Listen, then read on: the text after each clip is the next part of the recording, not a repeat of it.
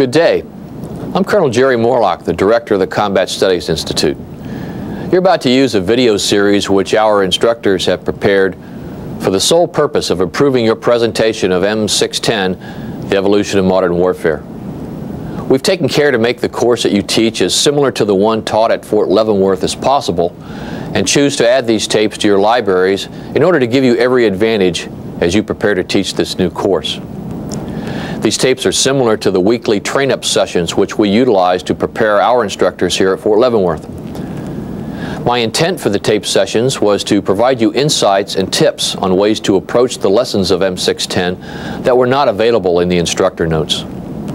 I've drawn various instructors, military and civilian, into the sessions based upon their specific expertise and historical background.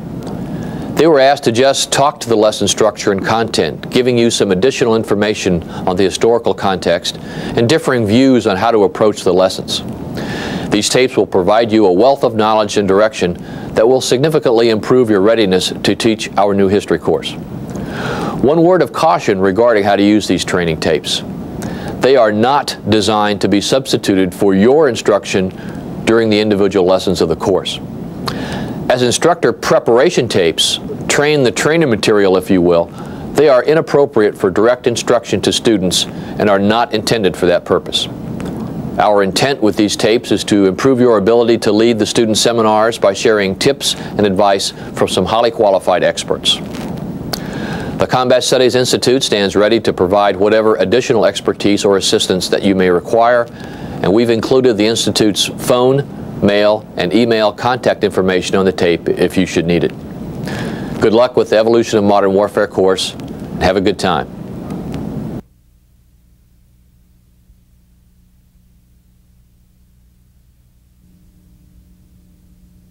Hi, my name is Mike Perlman. I teach at CSI, Combat Studies Institute, Command Staff College at Fort Leavenworth.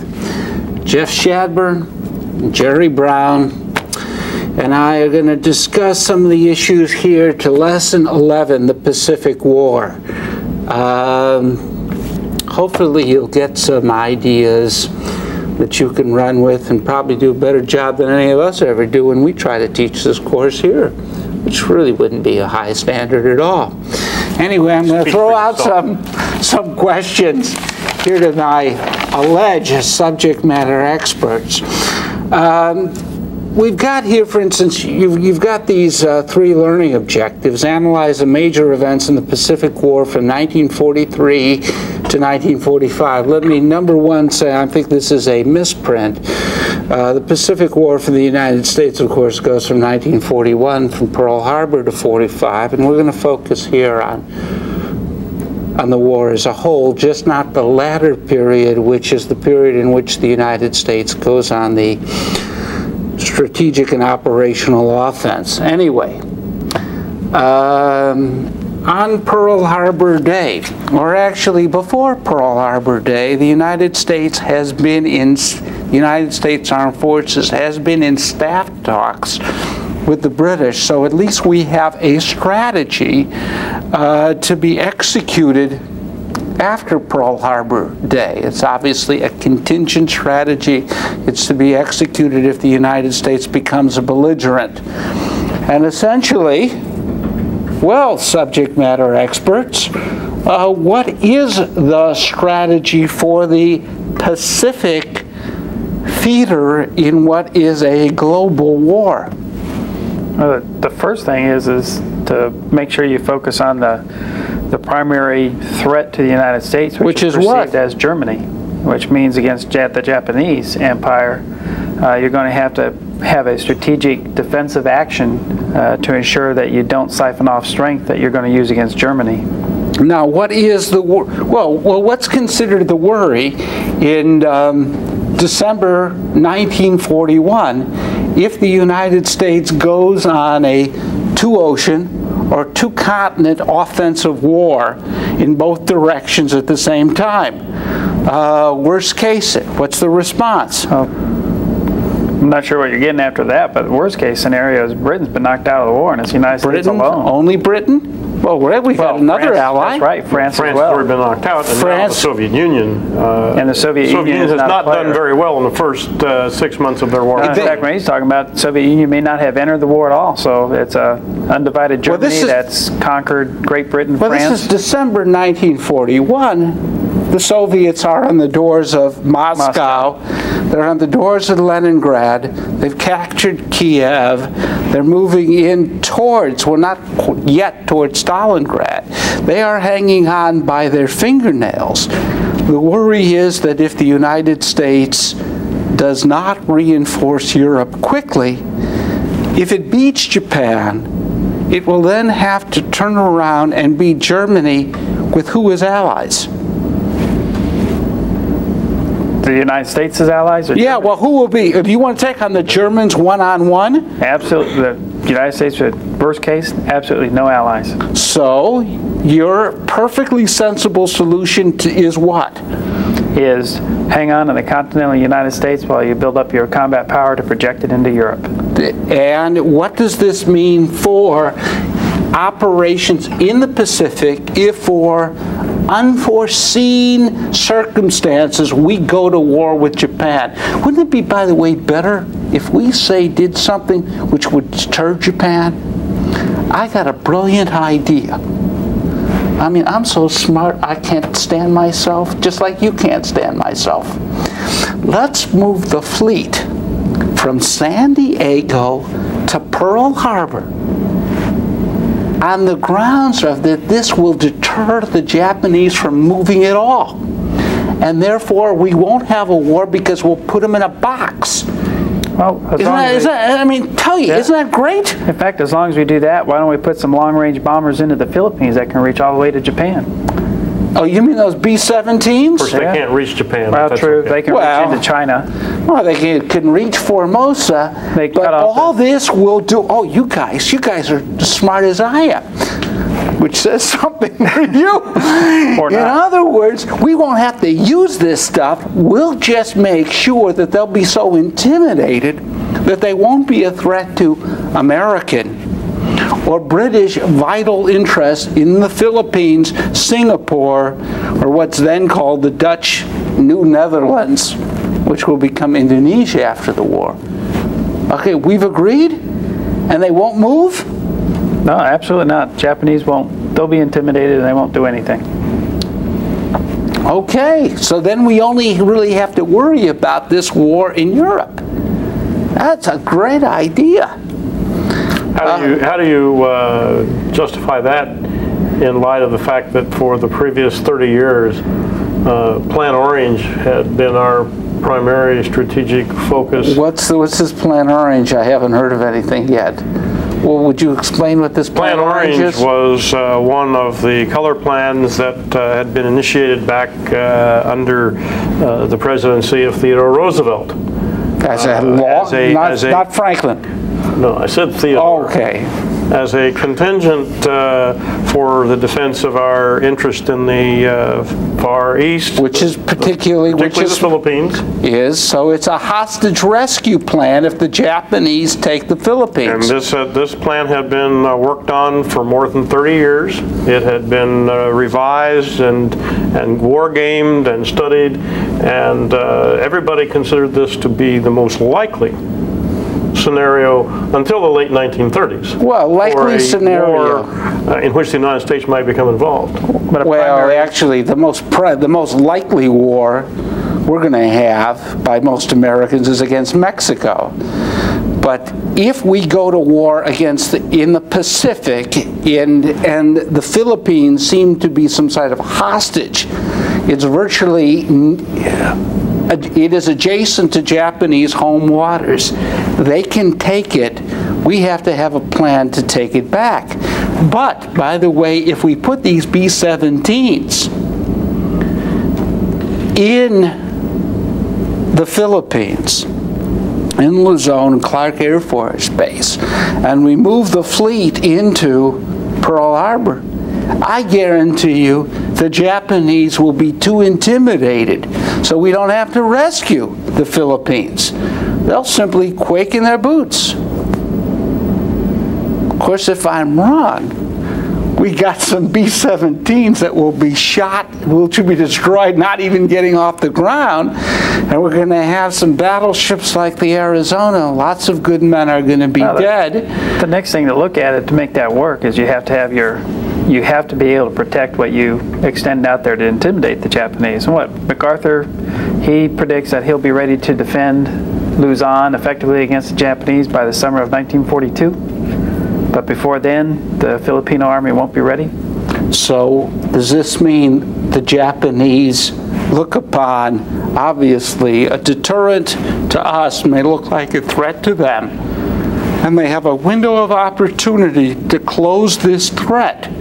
Because if they wait, the Philippines will be stronger to defend.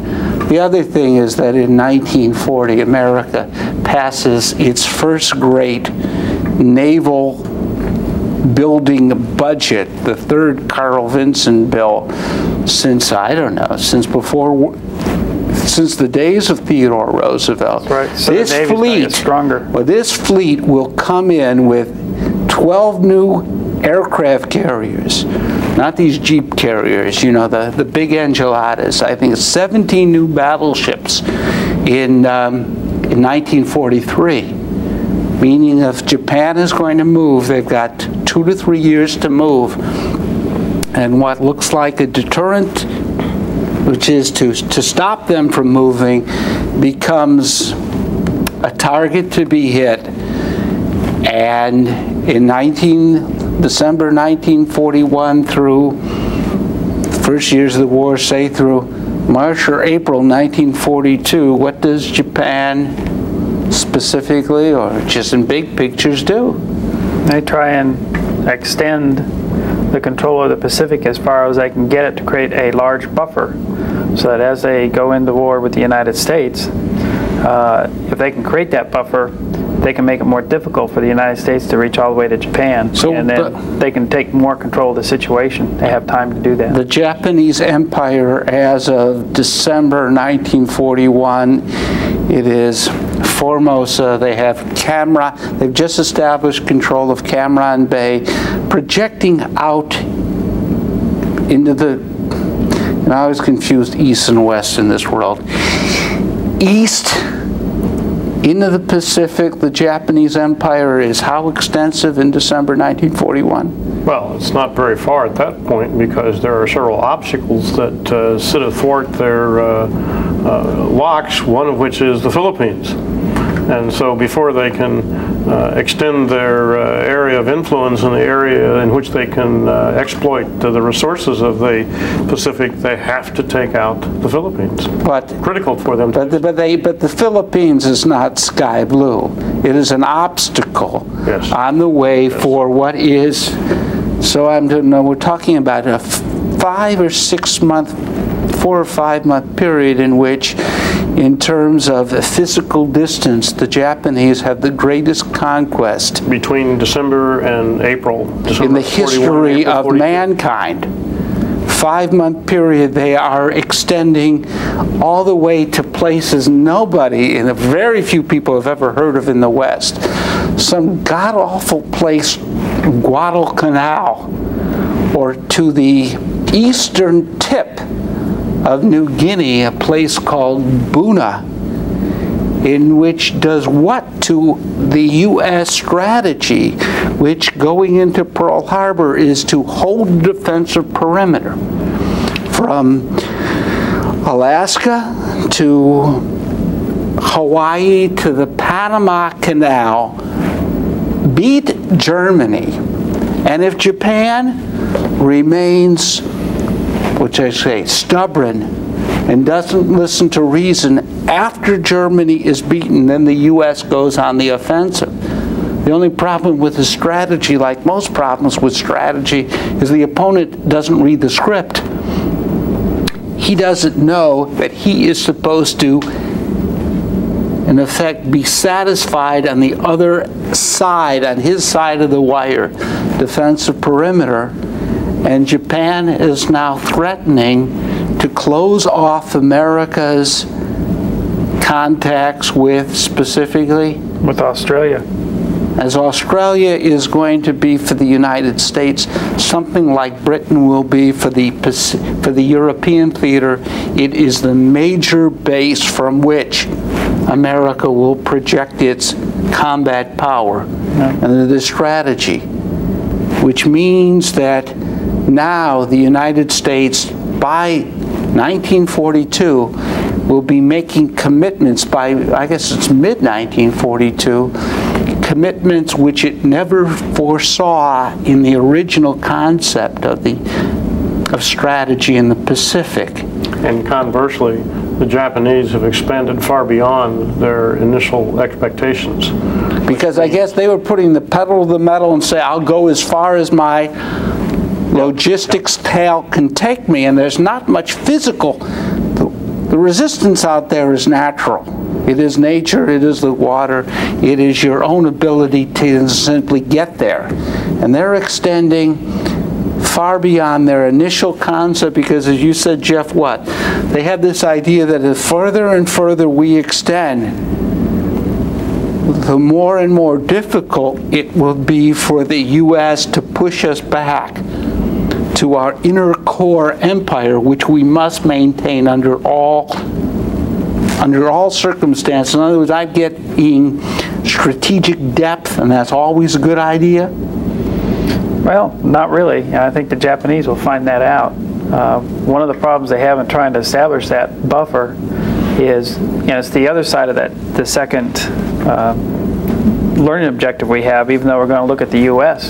as far as divided command, but for the Japanese, the Pacific is a Navy theater, at which once the Navy seizes the outer perimeter for the empire, it's going to be defended by the Army.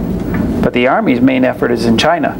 And while they're prepared to... It will always be in China. It will always be in China. While they're prepared to defend what's agreed upon in the Pacific, when the Navy extends control past those agreed areas, it will cause the Army forces not to be increased in the area, so they will become less strong and further out and won't be preparing defenses where they had originally agreed on the outer perimeter.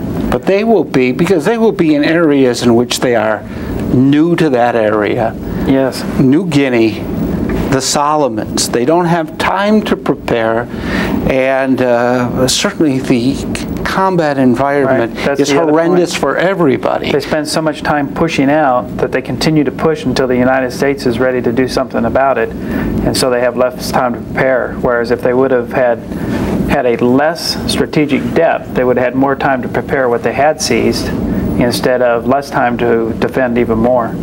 Well, in this case, as horrendous as these two America ground forces' first two battles, Guadalcanal for the Marine Corps with an Army division, Buna with MacArthur, and most of the casualties, Americans, are one of disease, exacerbated by malnutrition. As bad as it is for us, it's even worse for the Japanese, because they are extended really beyond their reach.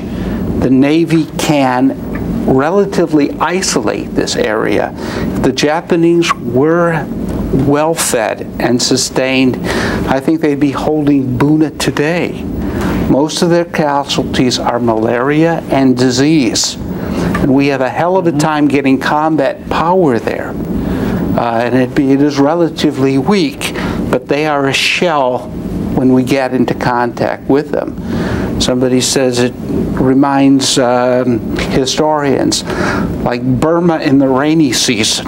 You in effect have got these two, I don't know, a lion and a tiger, but they're chained down. Yes. And they only get the extent of a little paw out there, because their problem is even getting out there at all.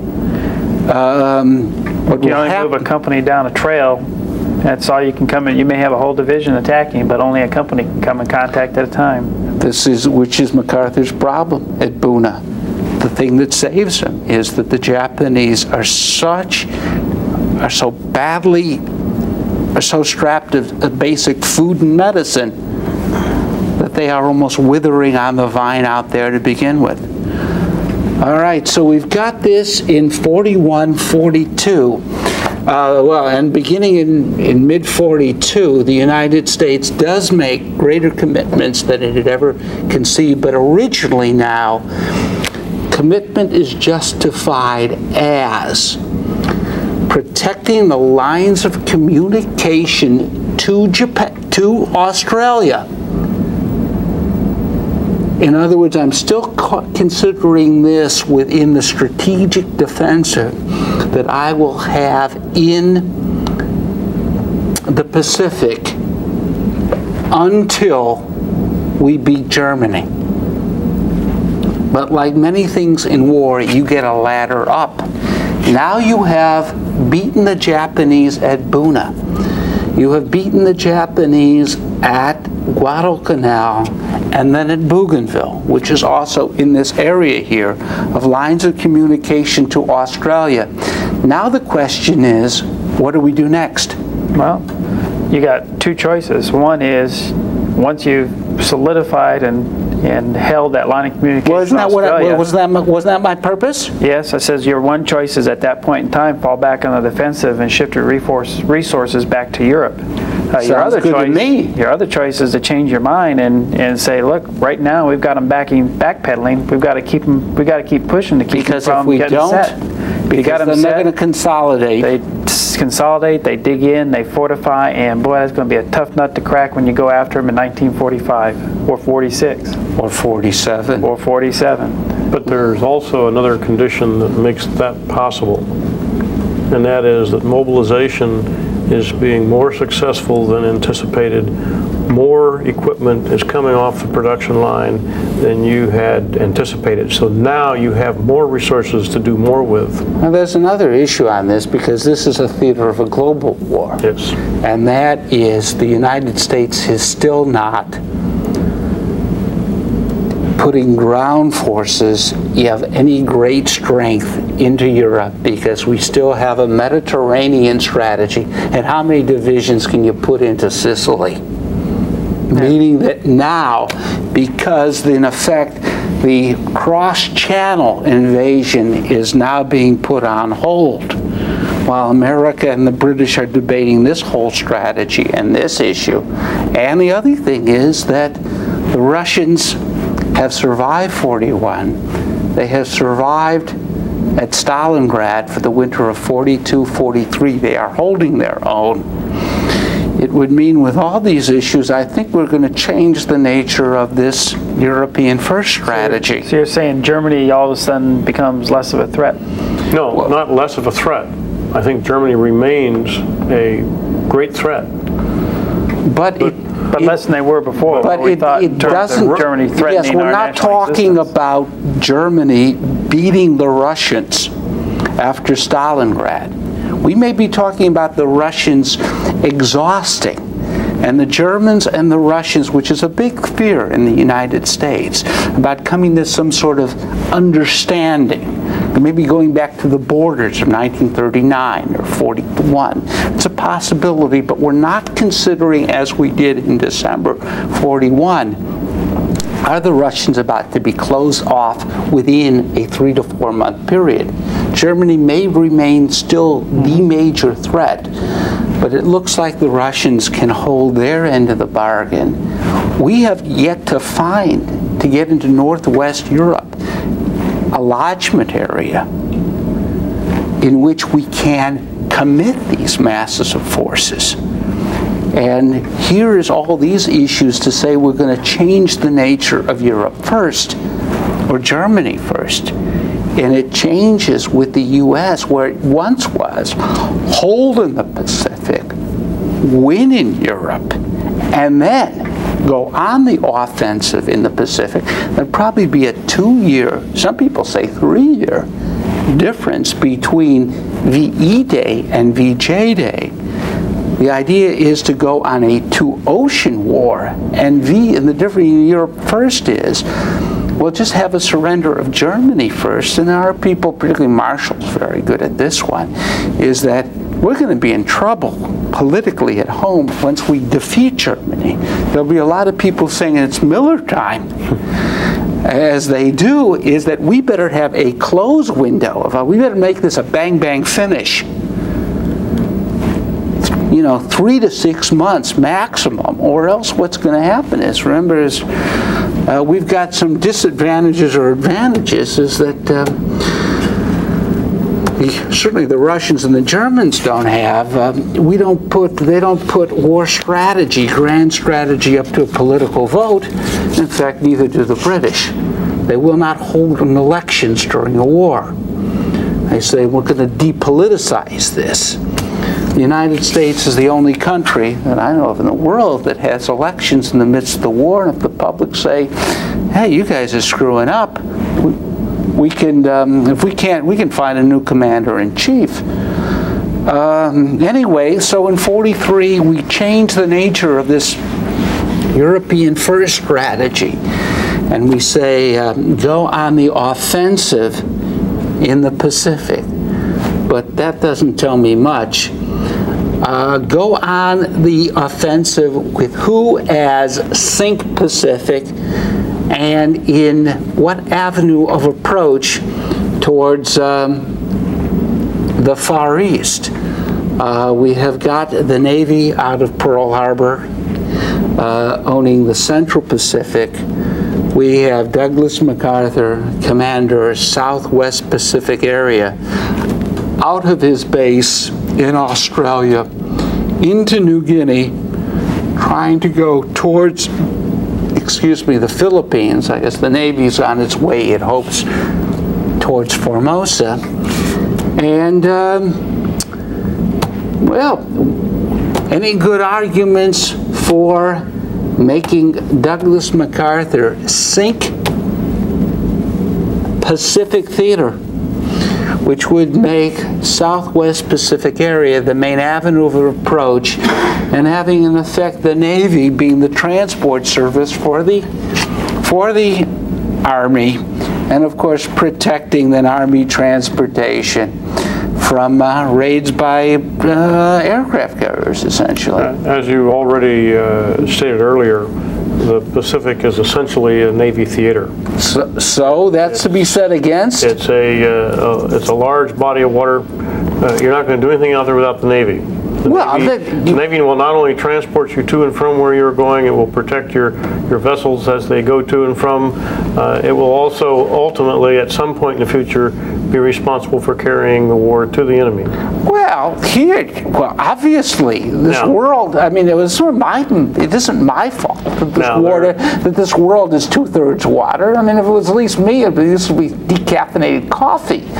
But the question is that the function of the Navy to do what essentially the Navy does for the European theater, which is to get the Army ashore and get it supplied. Now, if the Navy loses the Battle of the Atlantic, we cannot get an Army ashore.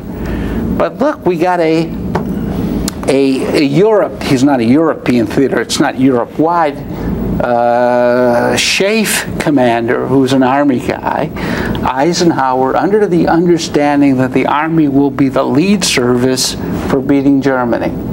But you have to deal with Douglas MacArthur, who... Do I have to? Who is, yes, you can't avoid dealing with Douglas MacArthur. You can't talk about this war and not talk about Douglas MacArthur. By grade, he outranks the Chief of Staff.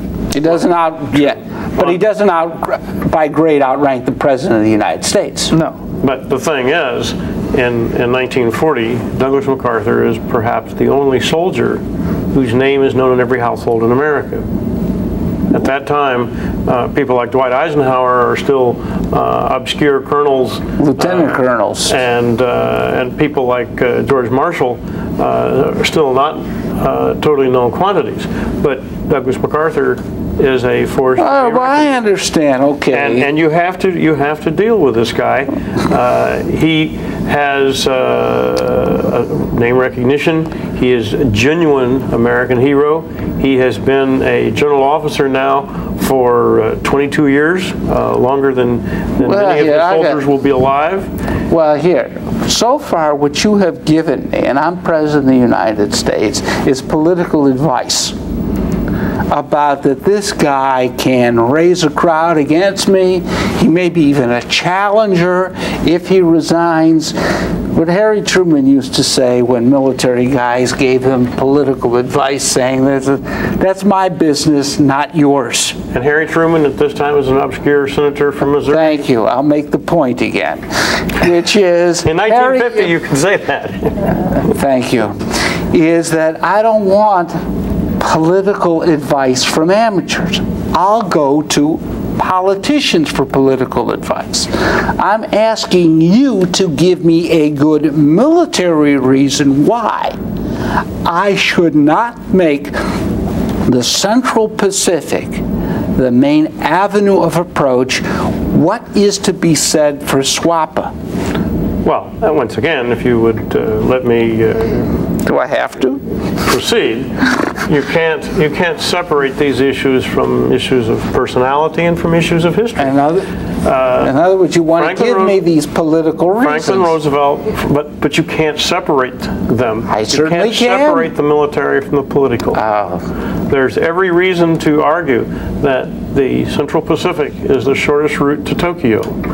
There's every reason to argue that Plan Orange, which had been worked on for three decades, in fact, came up with the best possible solution to defeat a Japanese threat in the Pacific. Well, what would be, I wish we had maps here, what would be the downside of using this extraordinary fleet, particularly these vast aircraft carriers, as fire support for Douglas MacArthur's hopping up the spine of New Guinea back to the Philippines, which I guess we could argue as a base, particularly when we could then reconstitute it as a submarine base to cut off Japanese supplies to the Southwest Pacific area, which is particularly its energy and petroleum supplies. As it turns out, you don't need the Philippines as a submarine base. Pearl Harbor works very fine. All the more reason now than to argue that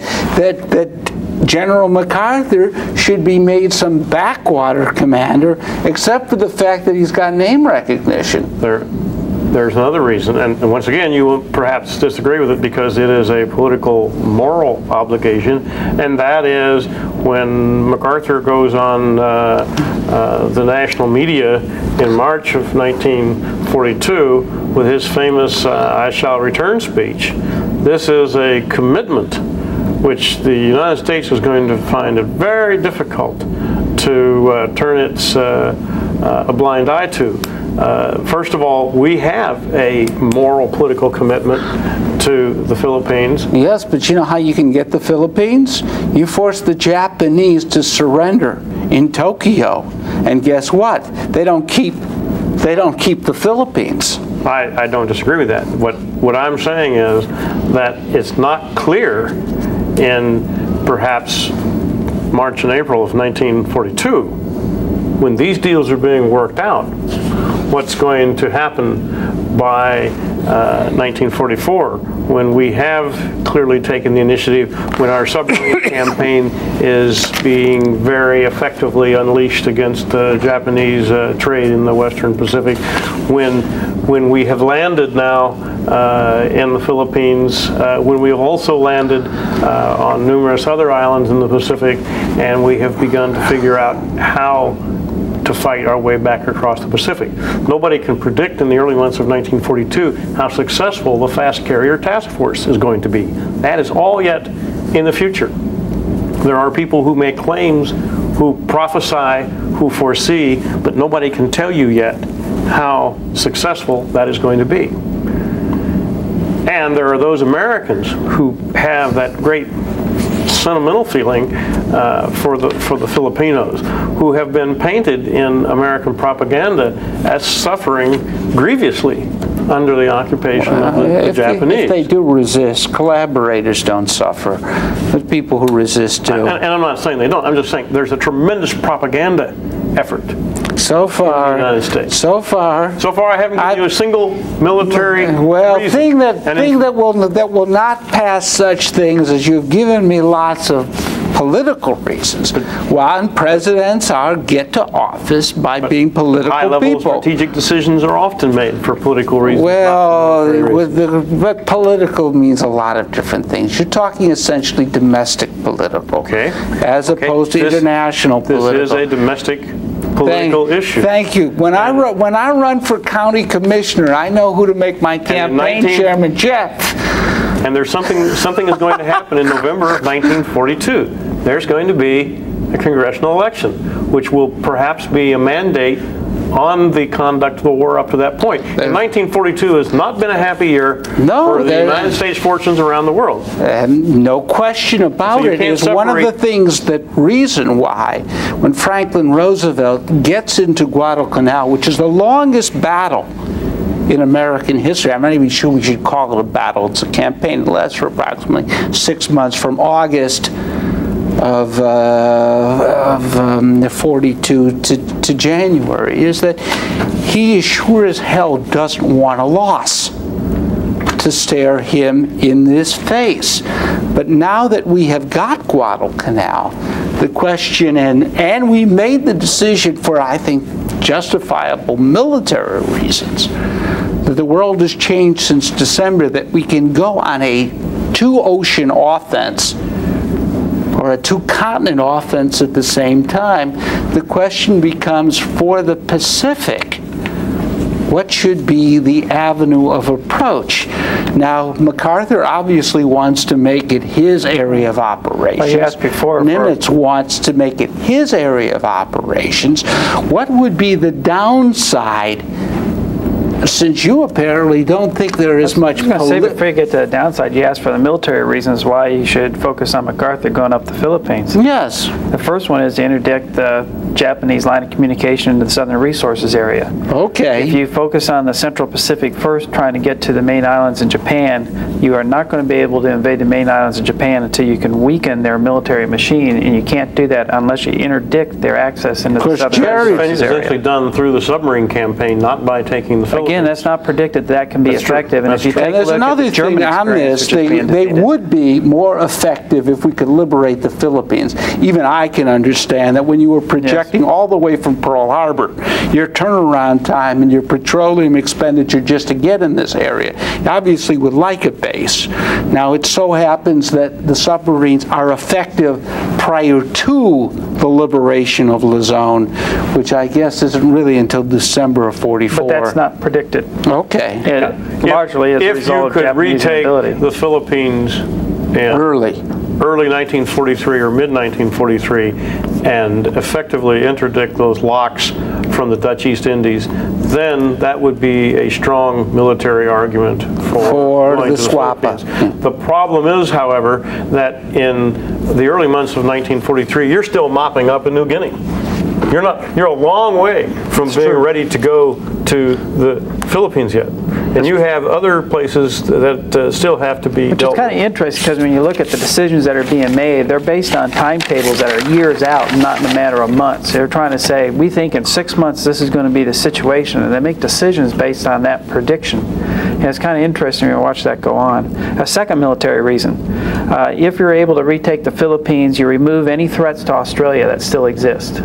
From the Japanese. Now that's not a major reason, because from the Philippines they can only reach, I think, with air power into the northwestern part of Australia. And there's nothing there. So except you could argue, Darwin, which is probably overblown as a So you could still argue asset. that may be primarily a political reason as opposed to a military reason. And then you also have the possibility of being able to bring in Filipinos into the American Armed Forces, but I don't think that's a major reason either.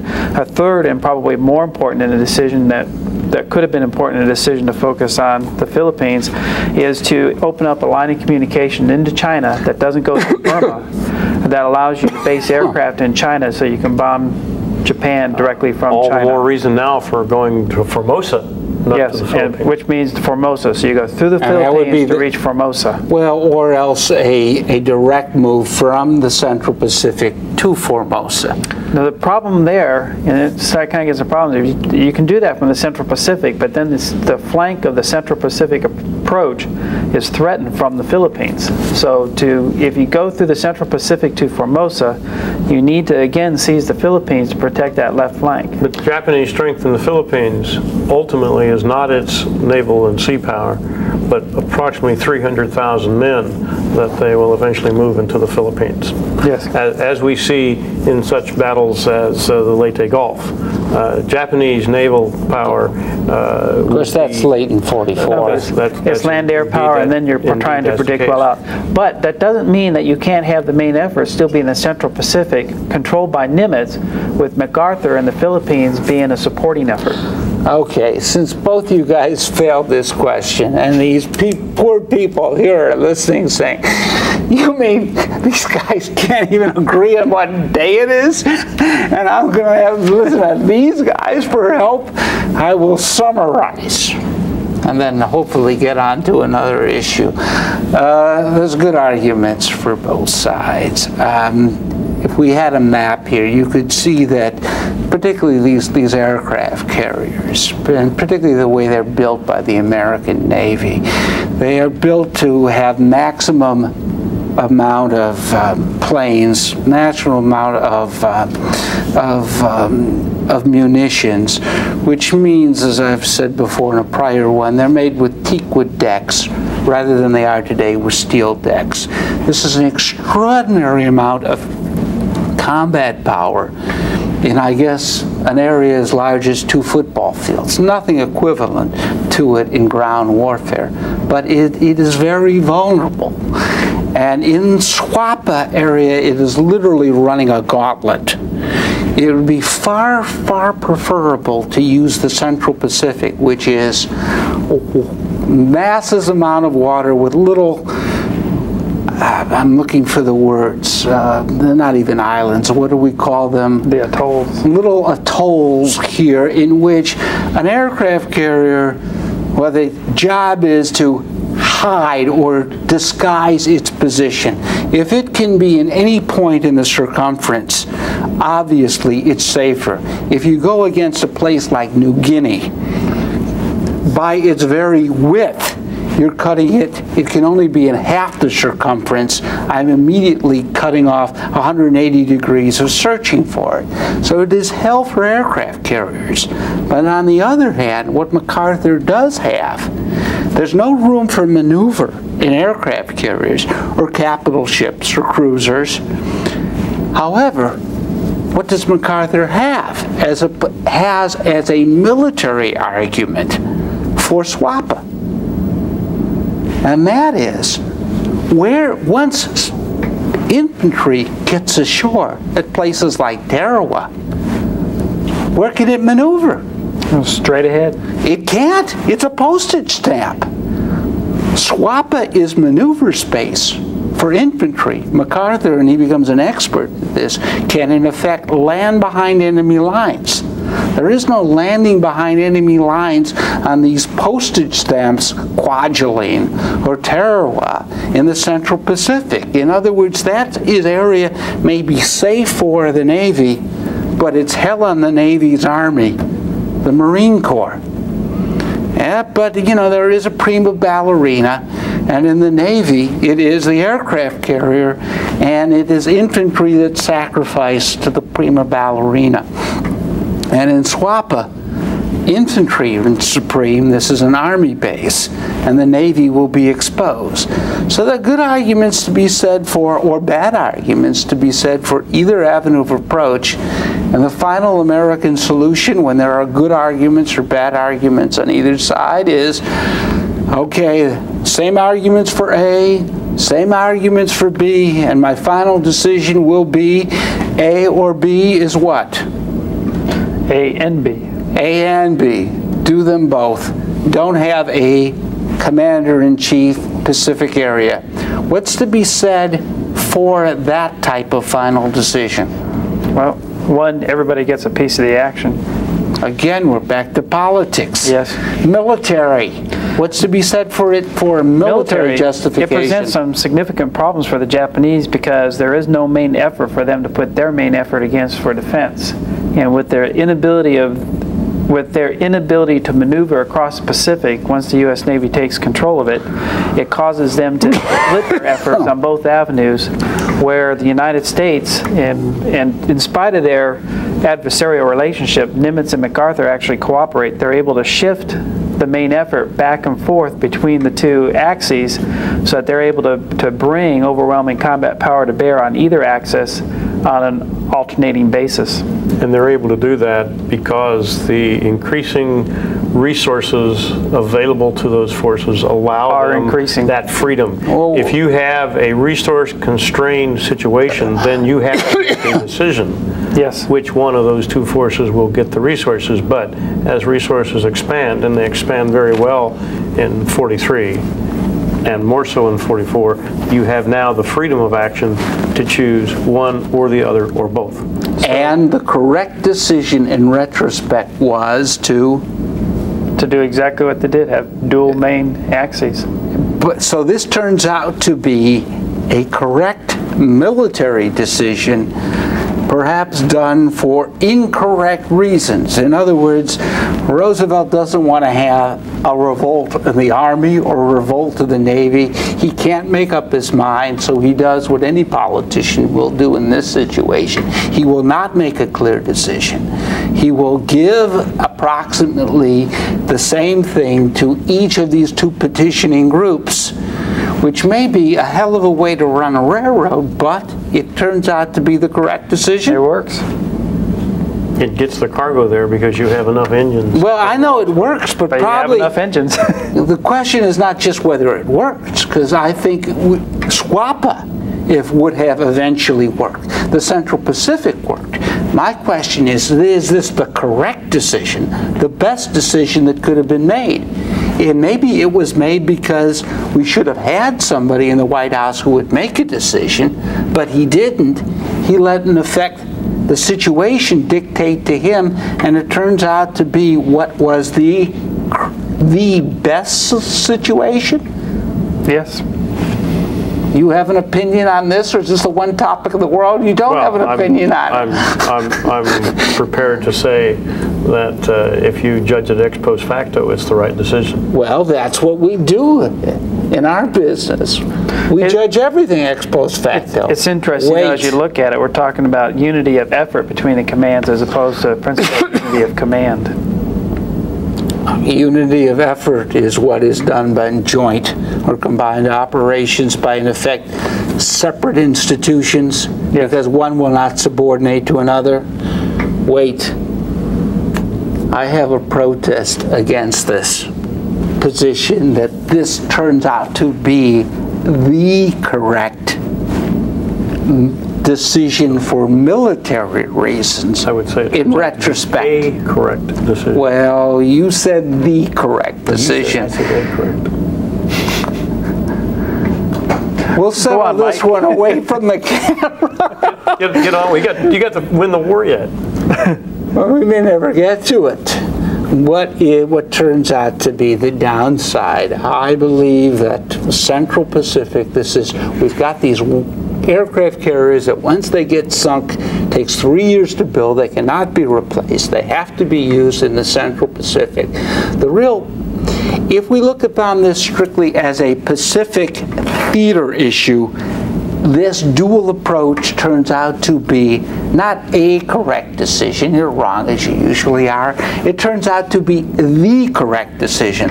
One problem is that this is not a Pacific war. This is a Pacific theater in a world war. MacArthur has got, I guess it's 2 armies, right? Yes. He's got under his the 6th and the 8th. This could have been Eisenhower's strategic reserve. It would have given Eisenhower another army group for Europe in 1944. Those poor guys, from September to March September 1944 to March 1945 are on the line day in and day out because there is no reserve. Eisenhower's strategic reserve, so that he could do the type of punch a hole and exploit that the Russians do, which have a great operational reserves, are with Douglas MacArthur in New Guinea. And that's the downside of a good decision, but there are no decisions that don't have downsides. Okay, I'm trying to give a brief separate wrap-up now so I can get you out from watching this tape and back to your real work. This is on how the war in the United States against Japan ends. For those who want a fuller rendition of at least my thesis, I can't say I recommend, but you may want to read Unconditional Surrender, Demobilization of the Atomic Bomb. It's an essay I wrote. It's published at CSI. It's for free, so at least you'll get your money's worth. All right, what's the situation in 1945? Japan has never conceived of the possibility of the conquest and the occupation of the United States. They have always wanted, by the force of arms, to impose their empire in the Pacific, to make the United States accept it as a fact of life, like, say, the United States had accepted the British Empire as a fact of life. And they planned to do this in 1945 by raising up the cost in blood and treasure of continuing this war. Now, in 1941-42, Japan had extended their empire from its core Northern Asian empire, which is Formosa, Korea, Manchuria, and northern China, into what we talked about earlier, which is everything from French Indochina all the way east to the Solomons, in tropical or southern Asia. Now, they've all lost all that by 1945, but they haven't lost their core Northern Asia empire. And in 1945, at Luzon, Okinawa, and Iwo Jima, the United States suffers 50% of the total casualties in 6 months' time that it will suffer in the total war, 3.5 years. At this time, there are lots of signals that Japan's strategy is working, in that war weariness is setting in on the American public. And it becomes particularly acute after VE Day, victory in Europe, because the United States obviously wants to celebrate. What's the indication of this war weariness? Well, demobilization of the U.S. Army. 450,000 soldiers, combat veterans. As George Marshall calls them, the wheels that make the Army run are demobilized early. Congress is talking about demobilizing another 1 million men, and we have yet to face what is the worst problem, maybe in this entire war, which is the invasion of the home islands of Japan. Japan plans, they know exactly what beaches we're planning to invade, have virtually called the time, our order of battle, meet that force on the beachhead, knock it back, and then negotiate. Assist a peace treaty in which they will retain control of, obviously, Japan itself. There will be no demilitarization, no war criminals. The Japanese Army will retain control of the Japanese government and their Northern Asian empire. Well, what's the U.S. response to that? We demand unconditional surrender. At the same time, we demand demobilization of our own army. So there's an enormous gap between Japanese demands, U.S. demands, and also a growing gap between U.S. demands and the price in blood and treasure that the U.S. will pay for it. How do you close that gap? Well, in war, you do it with armed conflict. But I think we've about had it in the blood that we are willing to spill of our own blood. And the way how you close that gap in 1945 you guessed it, is the atomic bomb. This way America can have its war aims and demilitarize and change the political structure of Japan without paying the price on the beachheads that Japan would have extracted from us. Okay, gang, hope you enjoyed it.